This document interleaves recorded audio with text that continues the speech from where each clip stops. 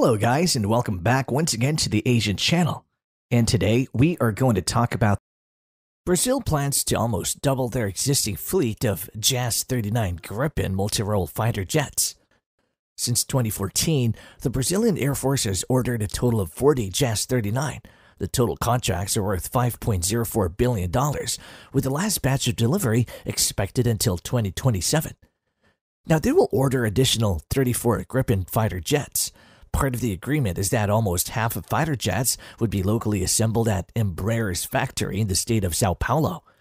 The deal also included a technology sharing agreement between Brazilian engineers and Saab. This is part of the total $10.6 billion invested by the Brazilian government to purchase military equipment that also includes 9 medium-sized twin-engine transport aircraft like KC-390 produced by Embraer, along with the development of a refueling version of the model, and also convert their 2 Airbus A330 aircraft into aeromedical and aerial refueling planes. This is part of the Growth Acceleration Program, or PAC. It was established by President Luiz Inácio Lula da Silva. The PAC-guided programs was started during his first 2 terms in office, which lasted from 2002 to 2010. Now he's back as a Brazilian president for his 3rd term. Currently, Brazil has only received 6 JAS-39 Gripen fighter jet, while the 4 has already entered active service. Aside from its origin country of Sweden, 5 other countries operate the Gripen fighter aircraft, which include Brazil, South Africa, Hungary, Czech Republic, and Thailand. The JAS-39 avionics are fully integrated by using MIL STD1535B digital sensor fusion. The Gripen is designed to work as one component, which allows automatic exchange of information in real time between aircraft and the ground components. This can be achieved using a highly advanced data link system, air data computers, radar altimeter, and GPS to continuously calculate the Gripen's location.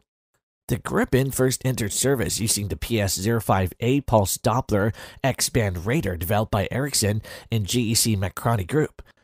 It's an all-weather radar capable of detecting and identifying targets from 120 kilometers away. It can automatically track target from both high and low. It also is capable of guiding several beyond visual range missiles. But the latest Gripen variant of ENF will use a new ASA radar. This increased the Gripen's high-altitude air-to-air detection range by 150% and up to 140% for low-altitude targets. This allows the aircraft to carry air-to-air and air-to-ground missiles more effectively, like the AIM-120CM Ram, the AIM-9X Sidewinder, and the MBDA Meteor. The aircraft would also be equipped with newer infrared track and search, or IRST, sensors. For countermeasure, the Gripen has electronic warfare from Thales Spectra to counter threats from almost any type of missile, infrared homing, radar homing, or terminally guided missiles.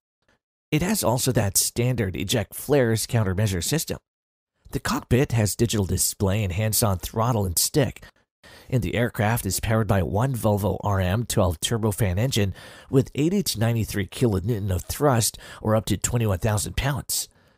The jet has a maximum speed of Mach 2, or 2,100 kilometers per hour, combat range of 800 kilometers, ferry range of 3,200 kilometers, G limit of +9, service ceiling of 50,000 feet, a maximum takeoff weight of 16,500 kilograms, and it's also equipped with one 27mm PK-27 Mauser revolver cannon with 120 rounds. And that's all for today. Thank you for watching. If you want more topics like this, don't forget to subscribe to our channel. See you soon.